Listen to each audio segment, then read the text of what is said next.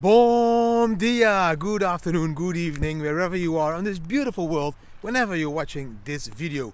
Welcome to the Bitcoin Family YouTube channel, guys. For the newcomers, my name is Didi Taihuttu. I am the dad of the Bitcoin family, the five-headed family that is traveling the world already for 4 years, solely living on Bitcoin after going all in. And all in, guys, yes, was all in. We sold our house, we sold our companies, we sold literally everything we owned, invested everything into Bitcoin and started traveling the world. Now, 4 years later, still traveling the world, coming to you guys from Lagos in Portugal. In today's video, of course, talking a little bit about the family and our plans and about the family token. Then we will go into some crazy cool Bitcoin charts where I show you what Bitcoin is going to do in the next couple of days, weeks. Also comparing Bitcoin to some currencies to give you an idea how much of these fiats can go into Bitcoin, so you can see what is happening with the total market caps of fiat and Bitcoin, comparing Bitcoin a little bit to gold, showing you guys what the bears in the industry expect. And then we will end the video talking about some gaming news, talking about the Didi Bam Bam indicator and about a social dilemma. Enjoy today's video, guys.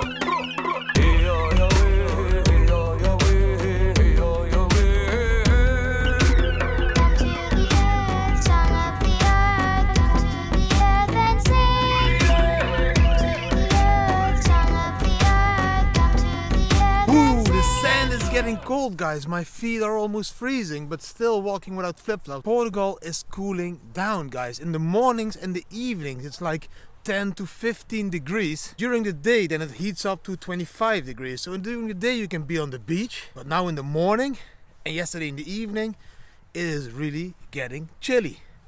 Do I want to stay in a chilly country? I don't know yet.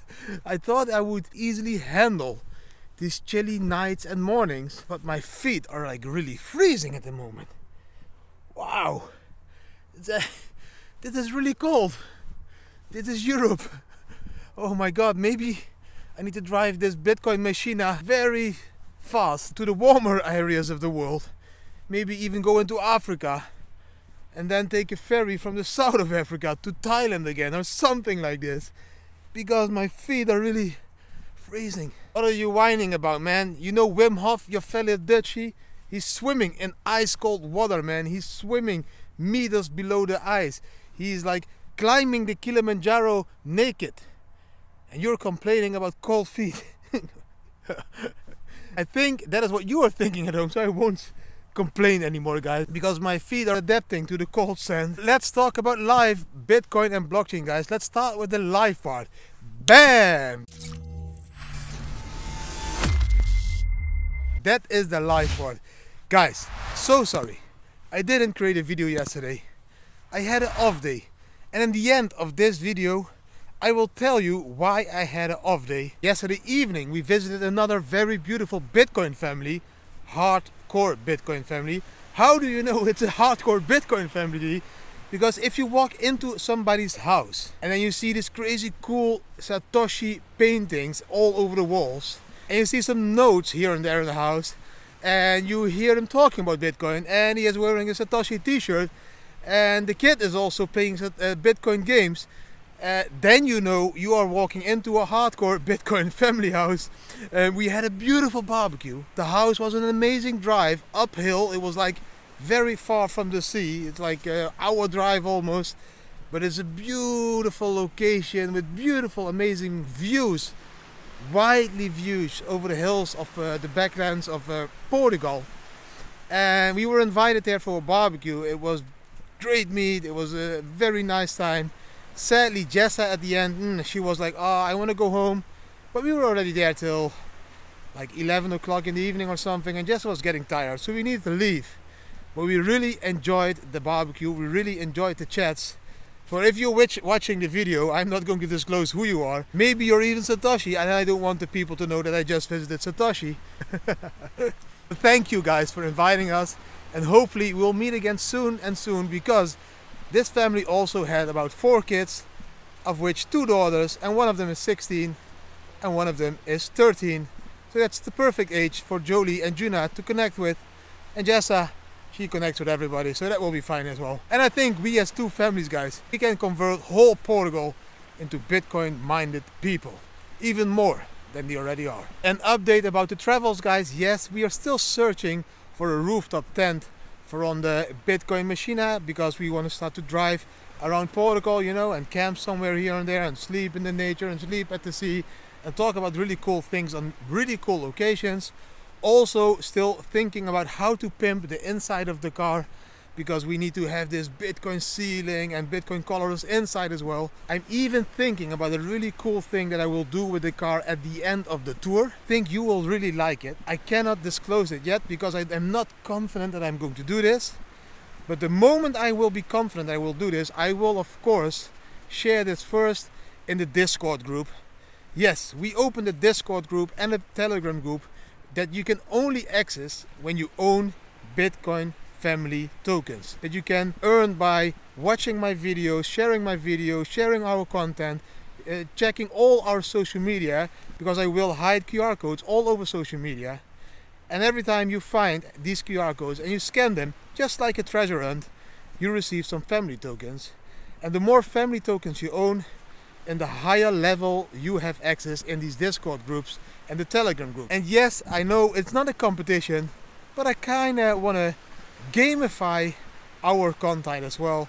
I wanna make it cool for you guys to be part of the Bitcoin family, and I wanna reward you guys for what you're doing for the Bitcoin family, because it's not just we that belong to the Bitcoin family, it is also you that belongs to the Bitcoin family. We are one big kick-ass Bitcoin family. But you need to hodl the family tokens. Yes, I need to create FOMO. You need to hodl family tokens, because else you're not part of the family. No guys, of course you're always part of the family. But these tokens just give you access to real cool stuff, gives you discounts to our stores. You can get like shout outs in my videos, you can get your music below my videos. I'm going to create many more ideas what I can give you in return for you claiming free tokens in the videos. Give it away, give it away, give it away now. Yeah, then we are at the Red Hot Chili Peppers number. Give it away, give it away, give it away now. I'm just giving away, because you claim the tokens for free, and then you can claim rewards with these free received tokens. So yes, it's all about fun, and maybe in the future this family token will even have a value. But let's keep it to what it is at the moment, and we will see in the future how this will develop. Yes, I didn't forget, 2 days ago I asked you guys to comment what the name of this black rock was. 11 of you had the correct answer, so I asked Siri to give me a random number between 0 and 11. The answer is 5. Came out, as you can see on the screen. Siri is always my assistant. The 5th answer to my question was given by Marco Peters. So Marco Peters, congratulations with this free Bitcoin t-shirt. Please contact me in Telegram or whatever. That was the Bitcoin family part. We are now going to the Bitcoin chart part. Yeah, that's the part where I bomb you guys with really cool Bitcoin charts and maybe some other charts. So let's start with a really cool first Bitcoin chart. Let's go for it. And bam! That's the first chart, guys. This is a day chart. On a day chart, every candle is a day. On this chart, you can see that we are forming a channel. The top of the channel is still 12K, and the bottom of the channel is still around $10,800 per Bitcoin. The mid of the channel, this is the area of support that we are at the moment testing. Yes, we went up to 11,700, we fell down to the area of 11,200, and this level we are now testing at the moment. So the question is if we are going to hold support around at 11,200 level, or if we're going to fall below this level. If we will fall below the 11,200 level, guys, we could fall to the 20 MA, the 20 moving average, or the 100 MA. Still all okay over here, because $10,500 is the biggest support level that we won't be breaking, in my opinion. So if we are not breaking to the downside, but we are breaking to the upside, guys, then we will soon see $11,700 or even 12K per Bitcoin.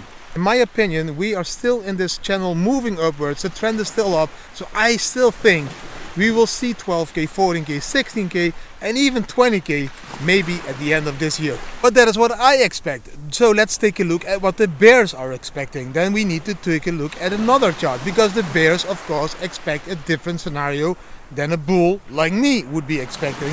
So let's take a look at what the bears are expecting. Let's take a look at this chart. Bam! Yeah, indeed. And in this chart, guys, you can see the bears are expecting that we will drop another 1k, so that we had a total drop from 12k to even below 10k, maybe to even fill the CME gap we have been talking about weeks. The bears still expect this to happen. This chart has an indicator on it, the yellow arrow. This is the sell indicator, and the yellow arrow at the bottom, there's only one, that was the buy indicator. But the sell indicator is in line with the Thomas DeMark sequential 9. So TD9. This is an indicator that's used by many TAs, and this indicator just flashed again. If you look to the left on the chart, on this chart you can see that every time we saw a TD9 on the charts, we saw a drop in the Bitcoin price, even up to 2k, yeah, 12 to 10k. At these yellow arrows, that was the TD9 signal, and from that moment you can see that we dropped down. This yellow arrow just appeared again, so we saw a TD9, and we already fell a few $100, but the bears now expect that we can fall even $1,000 to $2,000. So we will go all the way back to 9,600 US dollars. I don't know if this is all going to happen, guys, because this is a CME 10 hours future chart. So every candle is 10 hours. Strange number for me. CME chart, also not a regular chart to me, but still, if you look to the left, you can see the history of this chart. And the history is telling us that on the CME futures chart, CME 10 hours futures chart, we could see that every time this TD9 signal appeared, we saw a drop in Bitcoin. So what happened in history is not always a prediction for the future, but of course, we need to be honest. If something shows us that we drop every time at the same signal, it could happen again. But maybe the drop of 400 US dollar we now saw was this drop, and we will recover again and hold a support of 11,200 to 11,400, and then flip the level of support to 11,500 US dollar per Bitcoin. And why 11,500 US dollar per Bitcoin? Because we will take a look at this chart. Bam! On this chart, yes, I'm really bombing you with charts today, guys. I'm in a charting mood. So in this chart, this is a weekly chart, a weekly normal weekly chart. And on this chart, you can see that 11,500, if you look to the left on the chart, you can see that 11,500 has always been this resistance we try to fight. And many times in the past, we couldn't break 11,500, maybe a little bit with a peak, but then we fell down again and we dropped to lows. But now on this chart, guys, you can see that the last couple of weeks, yes, every candle is a week, the last couple of weeks, we have been making higher highs and higher lows. And every time we make higher highs and higher lows on a chart, we are in an uptrend. So in my opinion, on this weekly chart, beautiful chart, because you zoom out on a chart as an investor, on this weekly chart, you can see we are creating higher highs and higher lows, which means the trend is up. And this is very important because we have some negative news in the industry. And normally with this negative news, where for example OKEX now froze the withdrawals, I don't think there is a huge problem. I think it's one media battle between Binance and OKEX. So everything is okay with OKEX. But you can see, even with this negative news, it didn't move the Bitcoin price. It can't move the Bitcoin price, Didi, because the funds are frozen on OKEX, so nobody will dump them because they can't withdraw them. There were even a few movements from Huobi, I think like a few thousand Bitcoins to OKEX, which was really strange, because who would move their Bitcoins from Huobi to OKEX if you know you can't withdraw them? So even these whales are really trusting OKEX, so I don't think there is any problems with OKEX. It's just part of the whole Bitcoin drama industry that needs to create some news, because also negative news is news. So to sum it up, yes, this weekly chart is a very positive chart. Don't worry, be happy, don't freak out, but zoom out. And of course another beautiful chart, this one. Bam! On this chart you guys can see the difference between the Bitcoin and the gold price. So you can see that the Bitcoin price and the gold chart have been moving in line with each other.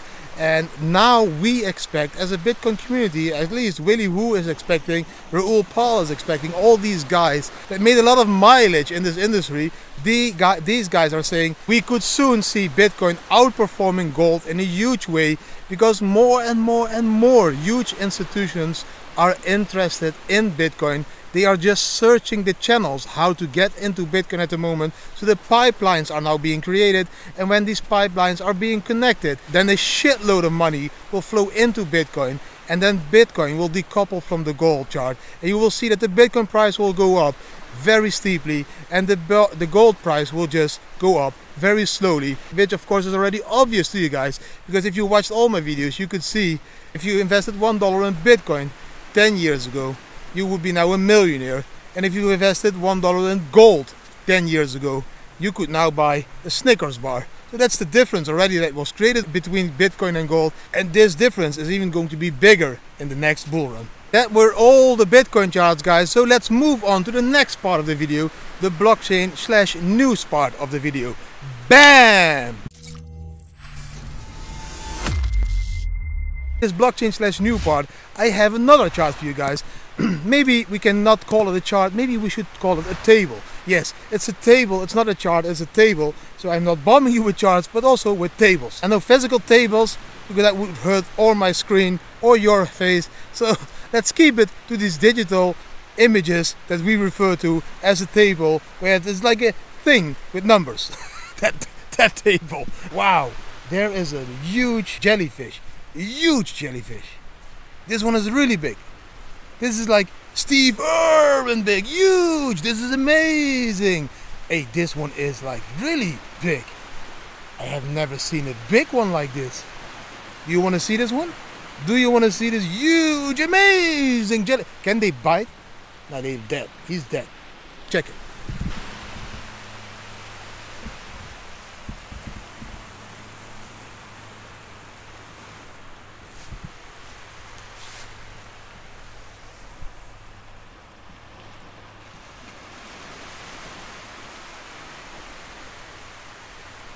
That was a big jellyfish. Where was I? Oh yes, I was about to share with you guys a table, a really cool table. Let's bam the table onto your screen. Bam! Check this table, guys. In this table, guys, you can see the top 10 fiat currencies market cap in Bitcoin. So you can see how many Bitcoins are in a fiat market cap. How many Bitcoins it would be, this fiat market cap. That doesn't sound really clear to me, but let's just talk about it so you will understand. As you can see, the Chinese yuan, the fiat, has the biggest market cap in the world. If we would buy Bitcoins with the Chinese yuan market cap, we could buy 2.8 billion Bitcoins. On the second place, we have the US dollar. With the US dollar, we could buy another 1.6 billion Bitcoins.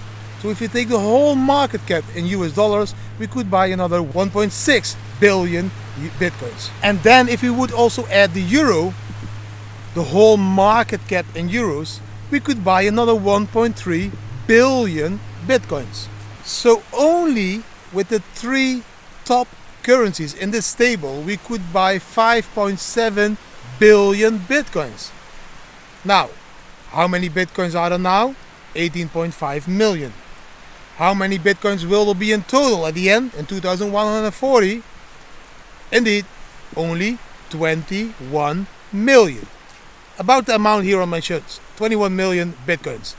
So if there are only 21 million Bitcoins available, and then if we would only calculate the top 3 fiat currencies, that market cap, they would be able to buy 5.7 billion Bitcoins at the current price. So now you can see how big the growth opportunity of Bitcoin is.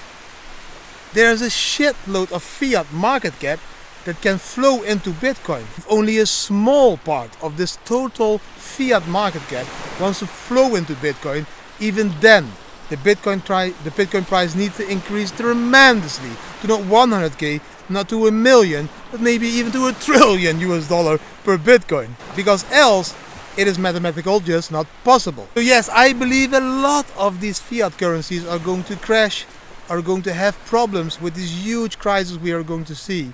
And then, yes, I believe that a lot of people, companies, institutions are going to hedge their fiat into Bitcoin. But we only have 21 million Bitcoins. And as you can see on this table, there is a shitload of fiat that is about to board Bitcoin. And where the supply stays the same, but the demand increases. At anything in the world, when the supply stays the same and the demand increases, there is only one direction the price can go, and that is up. I think, guys, this is going to be a very long video. Sorry for that, but yesterday I didn't make a video, so now you have the double time of watching videos. That is the first item in the blockchain news. The second item is gaming. Yesterday I visited the family. The son of the father, he is gaming and he is earning sets. He is stacking sets by playing games. There are a lot of Bitcoin games. The guy has a Discord channel. In this Discord channel, he is sharing all the information about Bitcoin games and what games to play and where you can stack your sets by just playing games. One of the games, of course, is Light Night. This is a little bit like Fortnite, but then on the blockchain. And yes, you can play a Fortnite-like game. It's called Light Night, and then earn stats. So stack your stats while gaming. So I think the gaming industry is going to provide huge mass adoption in the world, because a lot of people like to game, a lot of youngsters like to game, and this is how they can earn Bitcoin if they can't buy them. They can just monetize their gaming skills. Of course, not only Bitcoin is providing games, also Ethereum is providing games. I even read something about Gamey. Gamey has a user base of about 20 million users. They are now going to create their own ERC20 token, and gamers can use this token inside this Gamey games. So that will be 20 million people that have the opportunity to access this Gamey token. And of course, if they have the Gamey token, in the future they will also exchange or hedge their Gamey tokens into Bitcoin, because they know that Bitcoin, of course, is for them a store of value. This is how I think the future will look like. These kids collecting all these tokens all over the world, with gaming, with working, with even walking, you can earn Bitcoins. There's a new app that pays you sets for walking. So all these kinds of things will give poor people the ability to earn Bitcoin or other tokens and change those other tokens then into Bitcoin. So the gaming industry, the sports industry, all the entertainment industry, they're all going to be a huge contribution to mass adoption in Bitcoin. This video is really getting long. And then once more short news, soon I will have a Didi Bam Bam indicator. A what? A Didi Bam Bam indicator. What is a Didi Bam Bam indicator? Okay, I will give you a sneak preview of what a Didi Bam Bam indicator is. Let's take a look at this chart. Bam! On this chart, you can see in the bottom of the chart the Didi Bam Bam indicator. This Bam Bam indicator shows you three lines: a top line, a bottom line, and a line that goes through these tops and bottoms. Every time we cross the line from the bottom upwards, we buy or we go long. And every time this line crosses the top line, we start to watch the charts, because if it will cross this top line downwards again, we sell or we go short. And then at the same, when we drop below the bottom line, we will wait until the line crosses this line again, we buy. Very simple. Didi Bam Bam indicator. As you can see, if you look to the left on the chart, all the last times when this line crossed the bottom line and went to the upwards, we made profit. Every time the line crossed the top line to the bottom, we shorted, we made profit.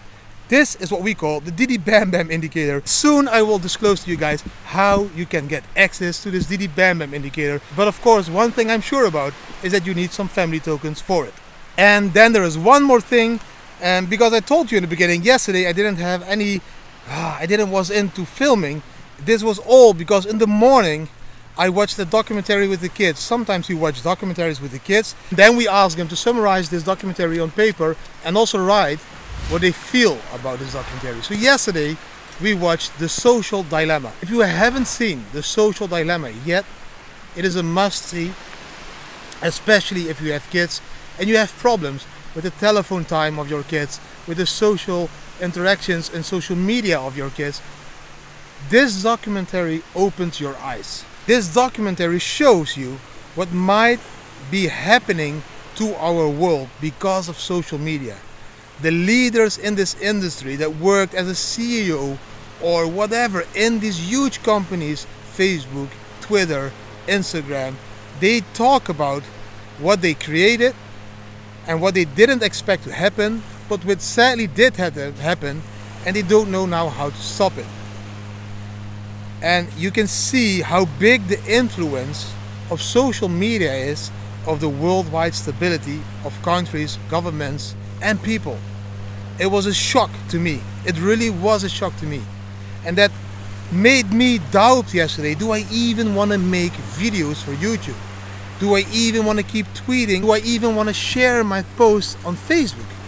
Because it really is an eye-opener, and I don't know if I want to be a contributor to what I just saw yesterday. But then again I thought, Didi, I'm just sharing positive things, and I'm just sharing what I love. I'm just doing what I love.